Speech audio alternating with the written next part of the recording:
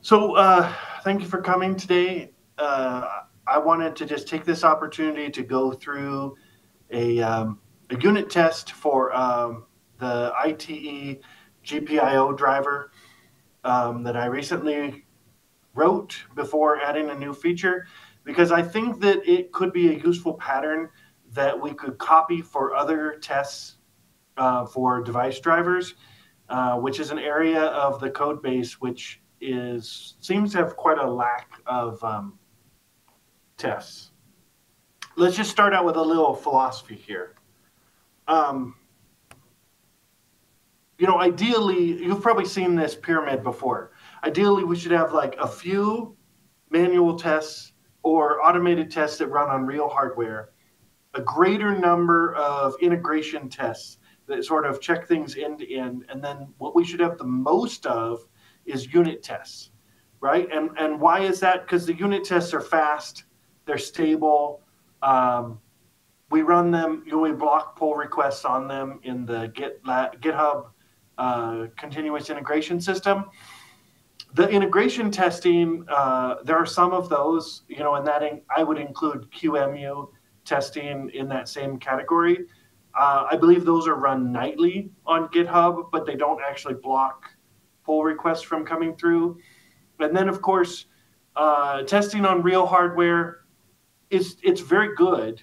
Like for sure that your code works, but the problem there is it's not run automatically, so you don't get the same level of feedback, and it's very hard to test negative situations where you get error codes and such because you can't fake out what the real hardware is doing.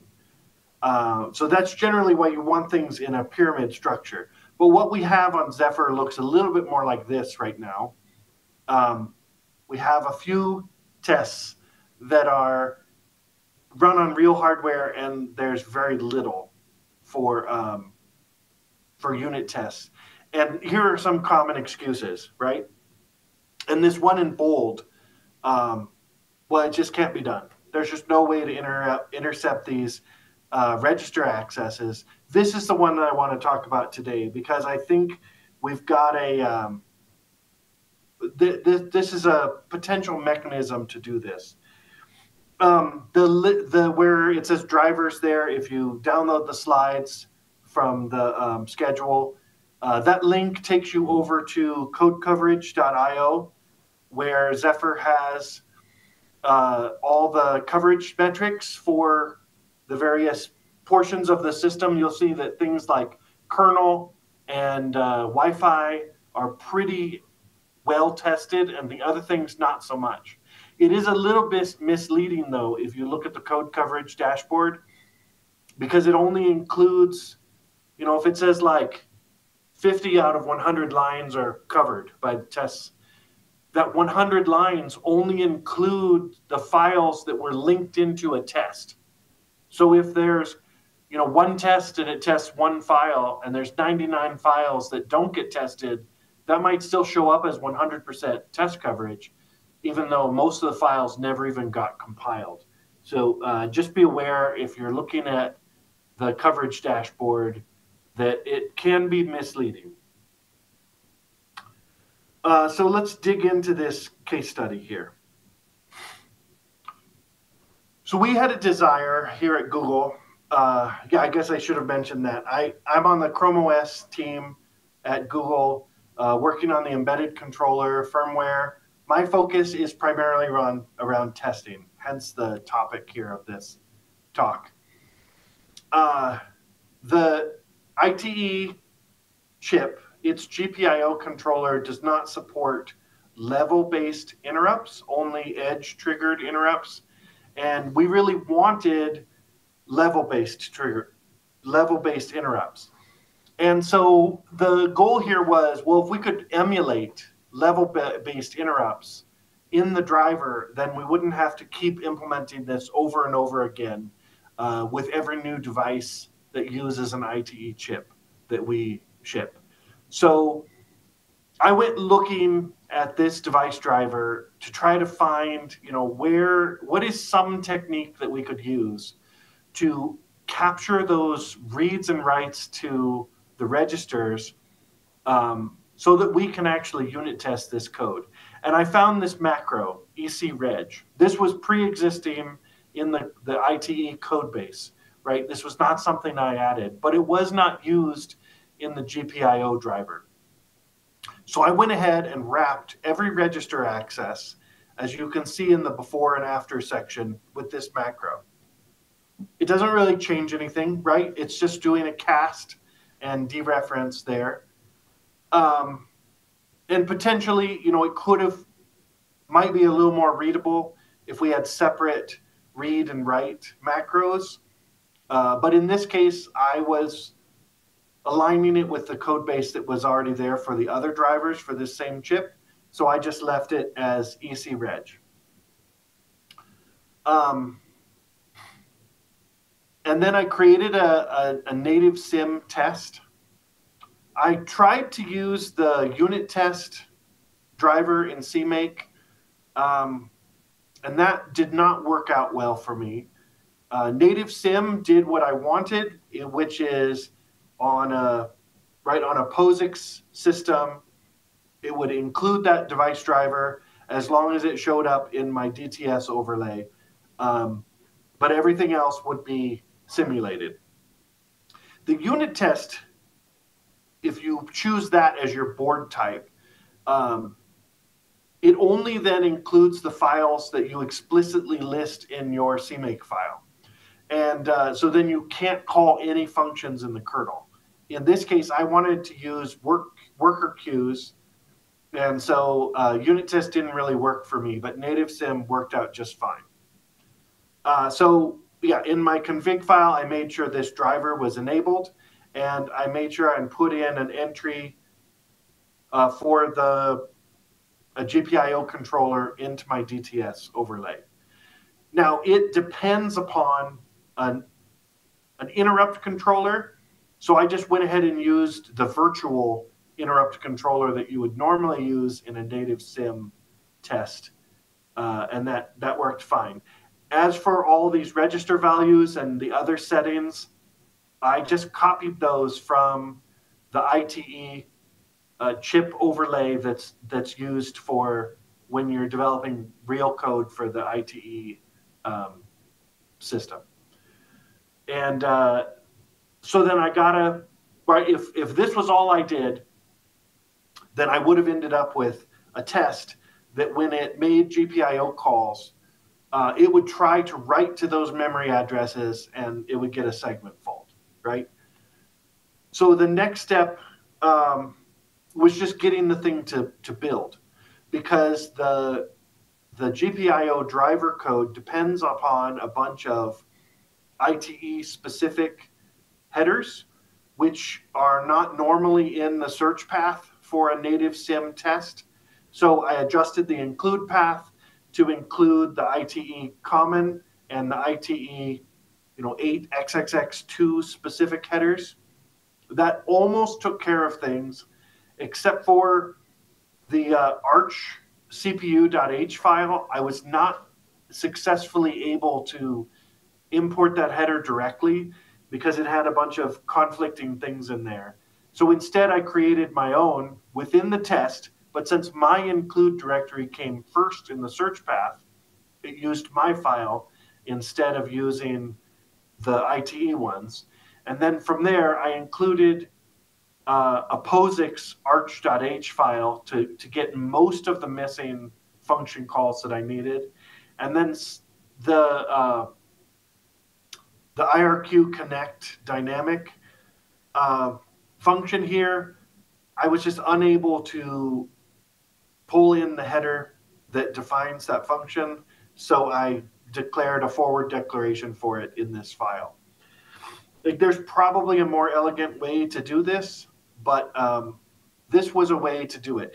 We're dealing with a situation here where we're building on POSIX, right? But we actually want to execute some chip-specific code.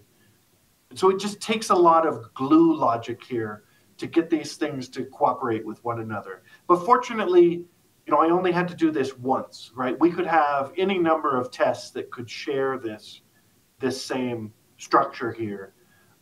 But presumably you would need to do this same sort of gluing for each chipset that you wanted to do some driver-specific testing for. The next step then was I replaced that chipreg.h, which is where that ecreg macro got defined. So in my copy of it, I include the ITE version of the file. Then I replace their definition of ecreg with one that calls a function instead of just dereferencing a pointer. And then I forward declared that function, which then I provide within my test to take all those register accesses and point them at fake registers that I'm going to use later. Now, ultimately, how good is this test going to be? How realistic is it? It really depends on what kind of assertions you check in the test. GPIO drivers are really quite simple. For the most part, you do a pin config and you verify to make sure that all the registers got set as expected. There's just not a lot to it. And then here, it's kind of small, but here's my implementation of this fake ecreg function. And so for each register, I redirect it to a variable. And then when it's written to by the driver code, then I can verify that the correct side effects happened. So on the left here on the screen is a snippet from one of the tests where I call GPIO pin configure with some various flags. And then I just check the 3 registers that would normally be affected by that based on the data sheet for the chip. It is kind of important if you're writing these tests to definitely check the data sheet and not just read the code, right? Otherwise, you might put the same bug into both the test and the driver, and then you're not really testing anything. So I call pin configure. I verify that the registers got set correctly. Now we know pin configure is working. The other thing that I tried to do here is call as high-level functions as possible, right? In this case, I'm calling GPIO pin configure, not calling the specific function exported by this particular driver. And that's mostly because of the GPIO driver, the boilerplate code that all the drivers use implements this concept of a logical pin, right? And if I just called directly into the driver, I would miss that logic setting of treating active as low. So it's basically inverting the value of the GPIO on every call here because I asked it to be active low. So that's a very basic overview of the test. I did have one situation here where it was a little bit more complicated because there's one particular register that when you write to it and then you read from it, the driver code expects that whatever you wrote to the register then disappears. So in this case, since my macro doesn't actually know whether or not you're going to write to the register or read from the register, I have this flag in here, register clear GPCR before read. So on every time that register is requested, I go ahead and zero out the values, which mimics what the real register does. Because you write to it, and then when you read from it, it just reads 0. Okay, so there's some limitations here, right? As I mentioned, because my macro doesn't know if you're reading or writing, it is difficult to intercept the reads. For this particular driver, that wasn't a big problem, but I can see that how, if I was doing this in like a greenfield development where I wasn't trying to preserve existing behavior, I would definitely use two separate macros for reading and writing.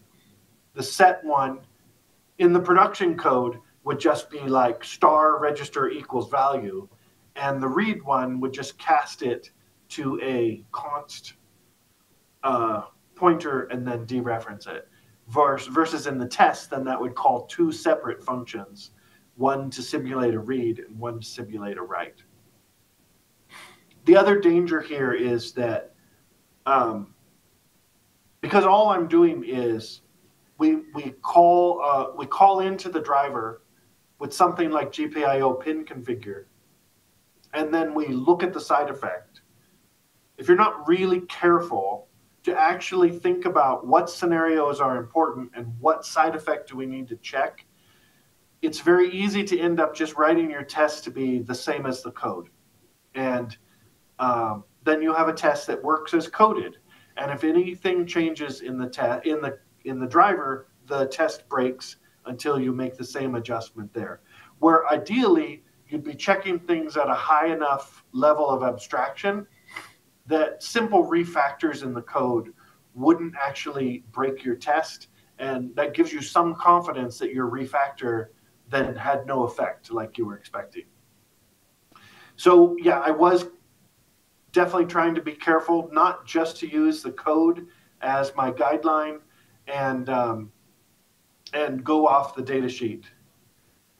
There's also no emulator device in this scenario, right? This is just a unit test. If I wanted to do a bigger integration test where the GPIO usage was only a small part of it, I wouldn't be able to do that here. Now, probably that's fine for the most part because Native Sim has a very nice GPIO emulator that is very full featured and it works very much like real hardware does. But there could be some differences. Like, for example, ITE chips only supporting edge-based interrupts, and the Native Sim emulator, it will support edge-based or level-based interrupts.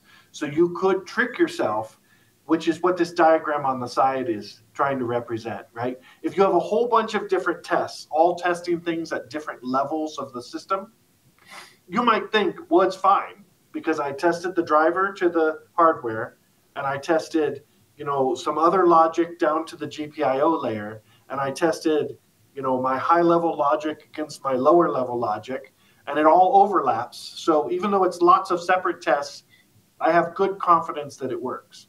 But if you have a gap there where there is actually no overlap, your test that's checking against the registers, might not be the same as the test that's checking against the emulator.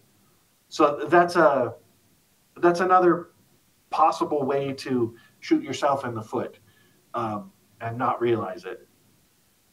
There is definitely, we could create a way to make an emulator. It would be a lot more work. Basically, we would need to treat these macros that redirect the register accesses as basically as its own subsystem. Think of it like a memory redirection subsystem. And that you could turn on even on real hardware and to force the calls to go to an emulator instead of going to the real hardware. And then you'd be able to make a larger integration test. But I think in this case, it wasn't really necessary. Ultimately, what was my goal? I didn't want to just make a test for the sake of making a test. I wanted to have confidence that when I implemented this new feature of level interrupt emulation in the driver, that it actually worked. So I didn't have an ITE development board in order to try this out. So it wasn't convenient to try it out on real hardware. So I implemented it with 100% unit test coverage. I got to 100% unit test coverage before I implemented my feature. Then I added the feature and made sure that the new code also had 100% test coverage. And that let me verify, because I was using native sim as the board, I was able to use work queues and the various other features of the Zephyr kernel in the test, just like the driver does. And so I was able to verify that native sim has interrupt handlers.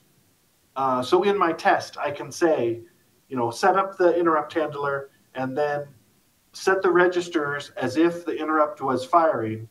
And then you tell native sim, okay, trigger the interrupt for this particular interrupt, this emulated interrupt controller. And then the GPIO driver picked that up and it retried until the level went down, and it all worked just as expected in the testing. So recently, we had a brand new Chromebook launch that we were working on, and we had two devices sharing a GPIO, and it was one of these situations where it's like, oh, it sure would be convenient if we could just set this to level-based interrupt triggering. So we did, and it worked. First try. So I think this was a good success story for unit test first driver development, right? Or at least a feature development. It passed in the test, and then we tried it out on the hardware, and it worked just like we thought it would.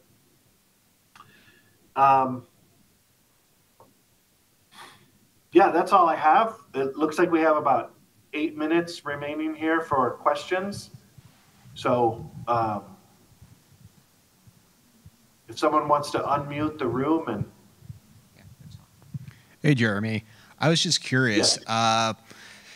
Would installing like a handler for the segmentation fault signal, would that have been another alternative to basically catching these memory accesses and attempting to validate them? I think that would work.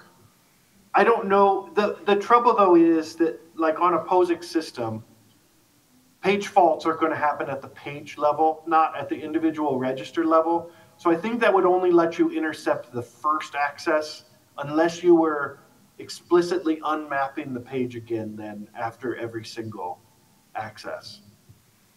Okay, cool. Thanks. And what if those register addresses happened to be valid for something else? Then you would end up just overriding whatever data happened to live at that address. Cool. Thanks.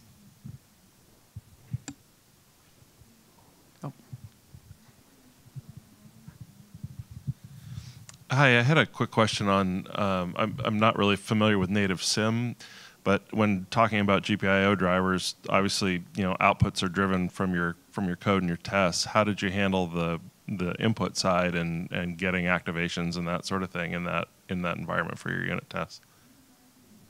So the unit test for testing inputs, it sets all the chip registers as if an input was coming in, the emulated registers, and then triggers the interrupt, and then the driver will read the GPIO state from the fake registers, and then we verify in the test that the correct logical value comes back. Cool, that makes sense. Thank you. Because ultimately a GPIO driver, right, it's just comparing a set of hardware registers with some logical state. And we don't have, it's a test, so we don't have the physical lines, but we can make those registers be in any possible state that we want to simulate and verify that the driver does the correct thing, including simulating error conditions that might never happen in real life, but we could at least see what the code would do if the registers got into those very strange situations.